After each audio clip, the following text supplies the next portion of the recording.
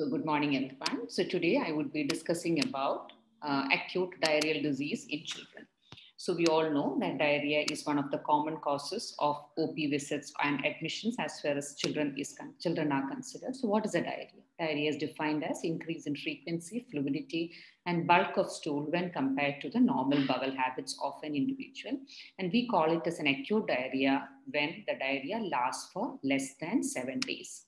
Now, what causes diarrhea? We need to know that most of the diarrhea are due to viral infections like rotavirus, Norwalk virus, etc. Rotavirus constitutes about 40 to 45% of diarrheal cases in India. There can be other causes like E. coli and Vibrio cholera also. But since most diarrheas are due to viral origin, that is why watery diarrheas are not treated with antibiotics unless you are suspecting a cholera. Now, what are the complications? As expected, the major complication is dehydration. And when the dehydration is severe, remember, it can lead on to death. And it can also, diarrhea can cause malnutrition because during the period of diarrhea, the absorption of nutrients are impaired. Along with that, there may be inadequate or inappropriate feeding, impaired appetite, and increased catabolism all favors malnutrition. So child with a borderline malnutrition may become severely malnourished once he develops a diarrhea. Now, how do you assess dehydration? Even though there are many things you can ask, look, and feel, but the 4 cardinal signs which tells you the status of dehydration is by looking at the sensorium, the eyes, the skin turgor, and looking at the way the baby is drinking. So how do you look for the skin turgor?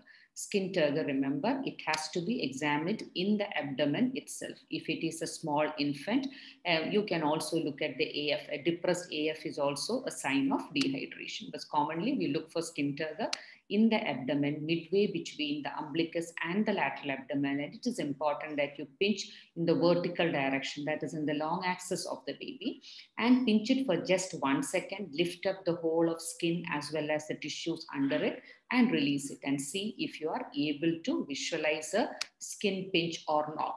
As you can see here, once you have released your finger, if you are able to see a skin pinch, that means skin turgor is prolonged. If this is visible for more than 2 seconds, you call it as the skin pinch goes very slowly, which is an indication of severe dehydration. So you have to time the skin pinch also. So now if your baby sensorium is normal, is happy and playful, there's no sunken eyes, the skin pinch immediately disappears after you have released your fingers and the child is drinking normally, that means the child has no dehydration. Now, how do you manage a child with no dehydration? It is plan A. Here you have 3 components, that is replacement of the ongoing loss, continue feeding, and also explain the bystanders regarding the danger signs. How do you replace the ongoing loss? The ongoing loss can be replaced using an ORS or home available fluids at 10 ml per kg per purge. Remember, you have to give this using a spoon, or if it is a bigger child, small sips can be given. Never use a bottle for rehydration. Bottle is the commonest cause why a child develops a diarrhea, so do not use bottle. At the same time, continue feeding because feeding will repair the intestinal mucosa, stimulate the production of brush border enzyme, and prevent malnutrition. Then what are the danger signs that you need to tell them? The danger signs you need to tell them is bring back the child if there is a persistent vomiting, if the urine output is he's not passed urine for the last 6 to 8 hours, if there is a blood in stool, the child looks extremely lethargic or running high fever, they need to bring back the child.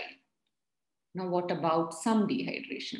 If the child is irritable, has sunken eyes, the skin turgor, you're able to visualize the skin turgor, but it becomes normal within 2 seconds. And the child is unusually thirsty. Thirst is an important sign of some dehydration. So if any 2 are positive, you can take it as some dehydration. Some dehydration means that the patient has lost at least 7 to 8% of fluid. So here you have to correct dehydration, replace the ongoing loss, and provide the normal daily fluid requirement. So that is here again. So you have 3 steps. So how do you correct dehydration? Give ORS 75 ml per kg over 4 hours. Replace the ongoing loss with ORS 10 ml per kg per purge. At the meantime, never forget to continue feeding, especially young infants. If you don't provide them feed, just giving them only ORS can even cause hypernatremia. So it is important to continue feeding. Now, after you have completed 4 hours of 75 ml per kg of ORS, reassess the child. If the child has improved with no signs of dehydration, you can move the child to plan A, advise and discharge them home. But if the child after 4 hours still shows signs of dehydration, then you have to give him one more aliquot of 75 ml per kg for the next 4 hours and then see the child and decide. Now, coming to why do we use ORS, or what is the concept of ORS, or what all things can we use for rehydration, because here the child is dehydrated. Remember, whatever be the cause of diarrhea, whether it is the bacteria itself damaging or it is the toxin damaging, whatever it is, your absorptive capacity of the intestine comes down. So you have to know that whenever your intestinal mucosa is damaged, it is the sodium absorption that is impaired. Sodium and water are friends. So if sodium is not getting absorbed, water will also not get absorbed. But fortunately, glucose absorption in moderate amount. So that is important to understand. Glucose in large quantity will not be absorbed, but moderate amount, it can be absorbed. So we use that principle, that is sodium and glucose, if given together, they can be transported inside the cell using the sodium glucose co-transport or SIM port. So that is the reason why when we are using an ORS, we always see to it that it has a source of sodium and a source of glucose. And once the sodium goes in, the water will follow. And it is also important to understand that the ratio of these two should be 1:1. It is not only the glucose that helps the sodium to come in, even amino acid, dipeptides, tripeptides also help the sodium to come in. That is, co-transport can happen. So plain water is not an oral rehydration therapy, whereas if you give plain water with food, it is an ORT, because food will contain source of glucose, will contain source of amino acids. So food with water is an ORT. Plain lime juice is not an ORT, but lime juice with sugar and salt added to it, or kanji water with salt, or dal with salt are all ORT. Kanji water will contain carbohydrate, dal will contain protein. So normally an ORS contains equimolar, that is equal amount of sodium and equal amount of glucose with 20 milliequivalents of potassium. Citrate acts as a source of bicarbonate. Remember, if you don't have a market available ORS, you can prepare at home also.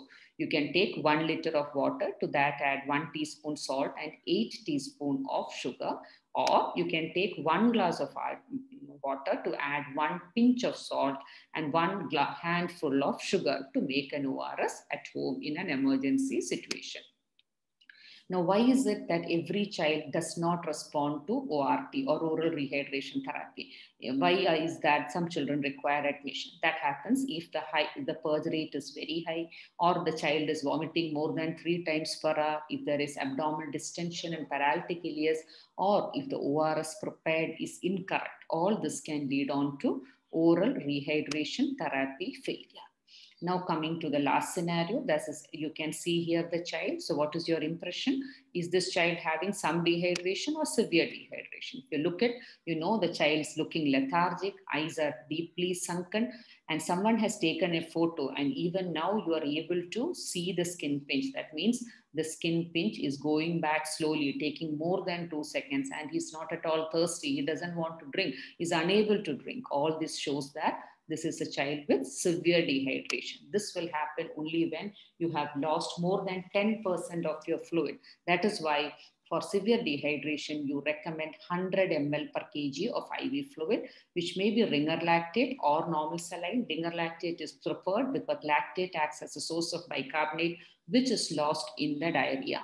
But a small infant, you give it over 6 hours. That is 30 ml per kg over 1 hour, followed by 70 ml per kg over 5 hours, because a small baby may not be able to tolerate rehydration at a rapid rate.